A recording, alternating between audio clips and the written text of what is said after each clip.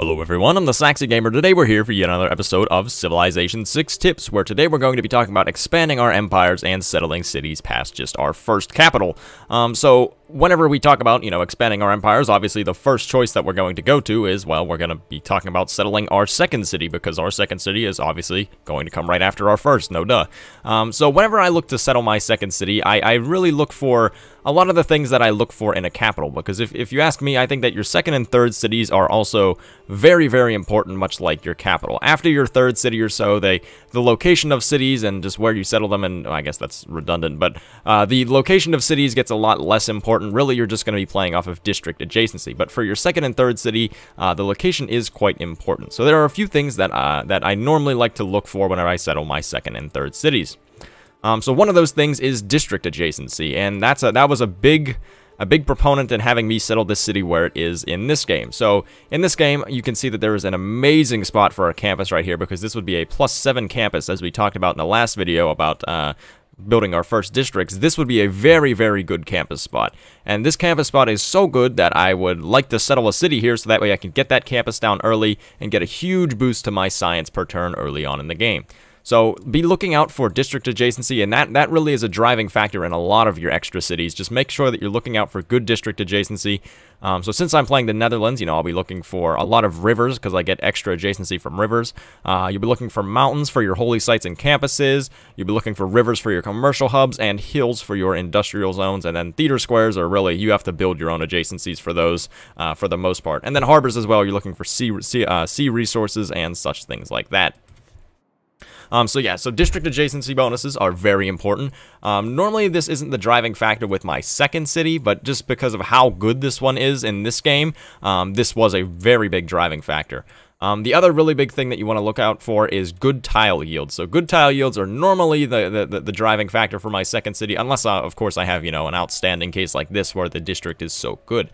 So tile yields are very important, so making sure I have a lot of 2-2 tiles around, so that way it's very easy to get a lot of food, a lot of production early on. That can help me produce more units. Maybe I can produce some builders, some military units, all fairly quickly in my second city.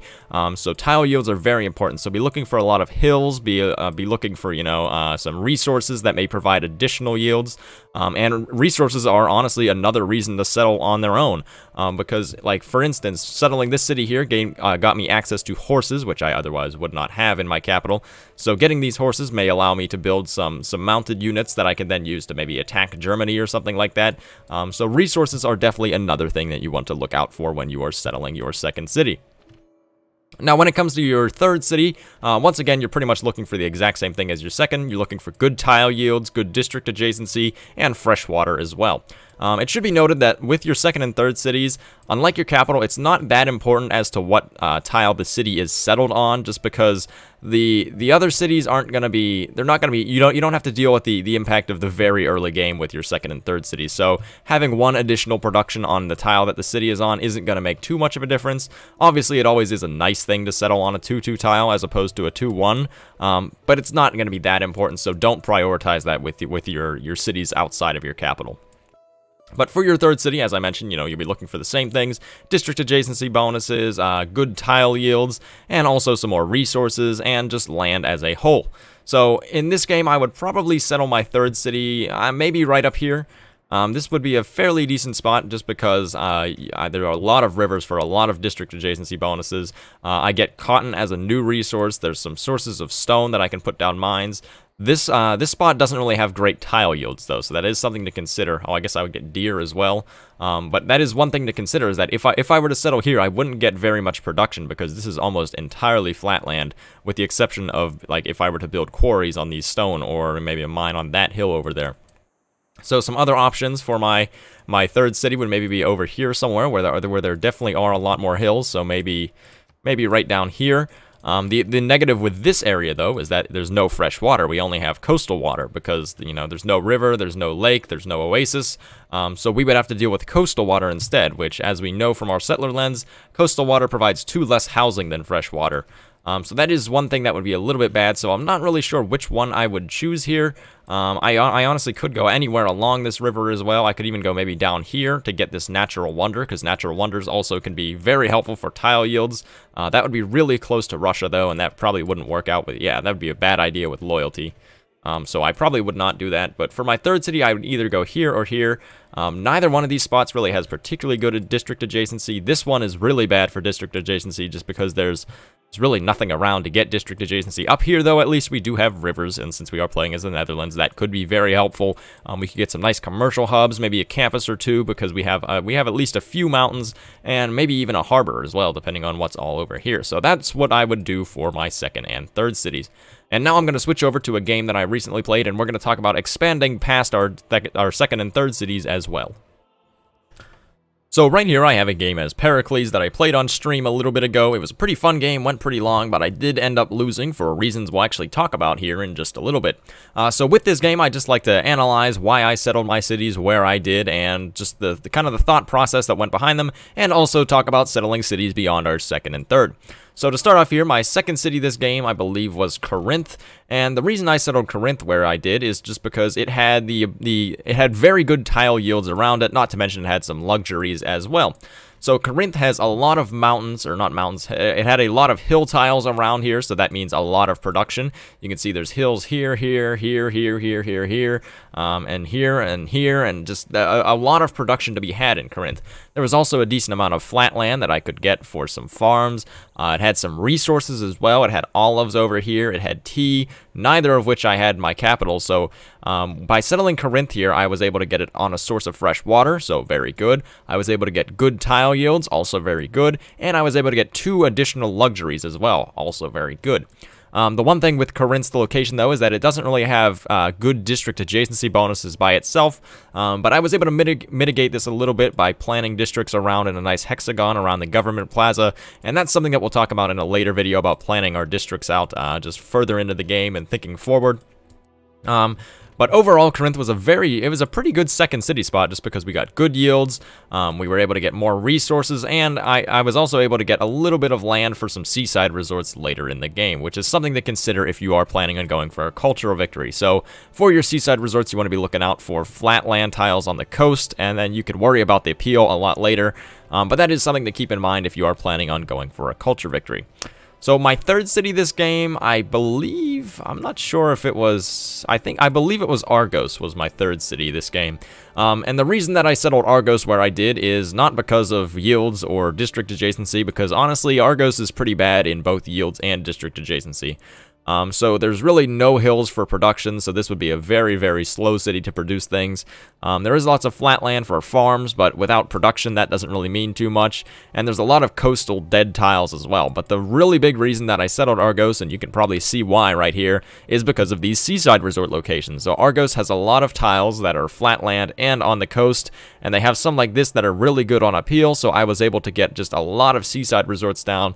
And since I was planning on going culture victory from pretty much the start of the game, settling Argos was a very important thing for me because I wanted to make sure that I secured this land for these seaside resorts, because these are all producing probably at least a collective 100 tourism, considering computers and the fact that I have Cristo Redentor as well.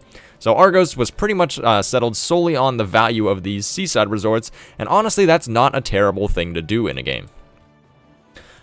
So after we settle our second and third cities, we're obviously just going to be expanding. As far as how many cities you could get, that really is up to you, honestly, and just the conditions of the game. So I would recommend no less than probably 6 cities, because if you have less than 6 cities, you are going to run into some troubles. You can really expand as long as you want to, or for as much as you want to, just because there is no downside, unlike Civ 5. Because in Civ 5, you know, your techs would get more expensive, and so would your civics, but that is not the case in Civ 6. The only thing that gets more expensive, I believe, is the production cost of districts. So really, you are free to expand as much as you'd like, as long as you have the amenities to support it as well.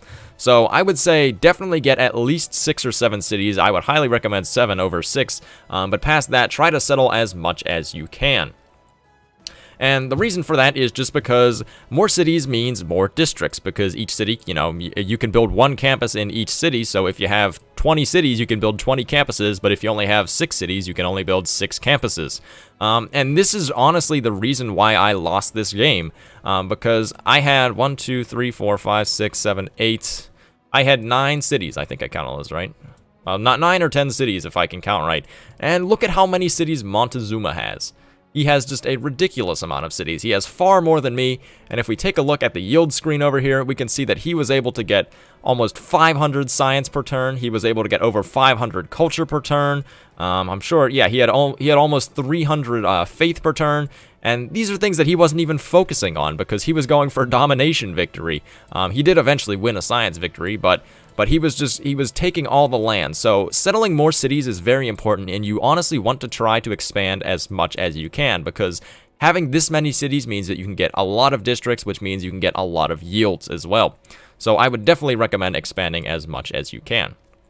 But the purpose of cities past your second and third city is really just to secure good district adjacency, and to secure land as well, and to stop other people from expanding. So for instance here, if I take a look at Knossos, I believe I settled Knossos fairly early on just because I wanted to stop Germany from expanding. Germany was over here, but obviously they're not any longer. But I didn't want Germany to expand towards me, so I settled Knossos, so that way I would have, you know, some land of my own to kind of act as like a forefront against Germany expanding. So that was a good reason for this. This also was a city that had fairly decent tile yields, quite a few hills, quite a few farms as well, and also a natural wonder. So this was the Eye of the Sahara, which is probably one of the worst natural wonders in the game, but I did settle for it anyways. Olympia down here, I settled as the idea to get it to be a Petra city. Unfortunately, that really didn't come to fruition, so that is one thing that you have to consider. I wouldn't often recommend just settling a city solely for a wonder, because if you don't get the wonder, then the city ends up being pretty terrible, especially if you go for a Petra city, because since I didn't get Petra, this city it's pretty much just useless. All that it serves to do is get me land, and I guess get me like a source of aluminum, but aside from that, it really doesn't do very much. So that is one thing to consider if you are planning on settling to build a wonder, that if you don't get that wonder, try to make sure that you have a city that is at least still useful outside of that. These other cities here were kind of just settled to fill in the space between cities. And as far as space between cities go, I normally like to have either 4 or 5 tiles. Obviously, I think 5 is kind of my preferred. So that would be like 1, 2, 3, 4, 5. 1, 2, 3. That one was only 4. But yeah, just try to get either 4 or 5 tiles away. I think if you start getting into like 6 and 7 tiles away, then you might run into some loyalty issues, and you can't really expand your borders too much, because remember, you can work tiles up to 3 away, so really you could go up to 7 tiles away, but I wouldn't really recommend that, because then you would have a big hole in your empire for a good while until your tiles are able to expand enough. But yeah, normally 5 tiles is about what I aim for. So as I mentioned, you know, Sparta and whatever that city is, we're just kind of to fill in the spots of between these cities over here, so between these two and these two, and they're okay cities. Once you're past, you know, your third or fourth city, it is okay to settle cities that are really not really that great, because, for instance, this one doesn't really have much production to be had. It's got a lot of farmland, it's got some decent resources, but it really doesn't contribute all too much, just because it has just about no district adjacency spots, has no production to be had, and really it's just not that great. But I did settle it anyways just to secure the land. Kumasi up here I actually got through loyalty, because Germany had took them and then lost them to loyalty, and then I ended up getting them, so I just kind of kept the city. But the city actually did serve a good purpose, because I was able to get a pretty decent campus spot over here. I was able to get a +3 campus. It was on freshwater as well, and it did have a little, it had at least a little bit of production, so overall this was a fairly decent city. And this city up here was once again just kind of one of those space securing cities, and I wanted to make sure I had a lot of space in between here to go for some national parks, and I believe later in this game I did get more than just one national park here, but that is another valid reason to settle a city. So now I'd like to just go back over what we talked about this episode and reiterate some of the main points. So first off, with your second and third cities, you're going to try to settle in a very similar fashion to your capital. So you're going to be looking for very good yields around the city, you're going to be looking for possible district adjacency bonuses, and you're going to be looking for more resources as well. So like with this city, I was able to get very good yields with all these hills and a little bit of flat land for some growth as well, and I was able to eventually plan out some good district adjacency by grouping districts together. This city down here doesn't have the greatest yields, but it does have something very valuable, and that is a lot of coastline for seaside resorts. So that was part of my win condition this game, was to get a lot of seaside resorts, and this city was very helpful towards that. So these two cities kind of acted as mini capitals for trying to push me towards a victory condition. Past your third city, though, you really just want to be securing land and looking for good district adjacency bonuses. So securing land is very important, just because the more cities you can get, the better off you'll be, because more cities means more districts, which means more yields as a whole. So these cities over here were used to try to get Montezuma and Germany to stop expanding. Didn't work out too well this game, but, you know, sometimes that just happens. And the other cities in between were just to kind of like claim the land and make sure that I would be able to have the land for myself, that nobody would expand into the land, and then I would be able to get more districts out by having more cities. And with all of your cities, no matter if they're capitals or second or third cities or past that, you want to be looking for your fresh water as well. You want to try to make sure you have fresh water in every city.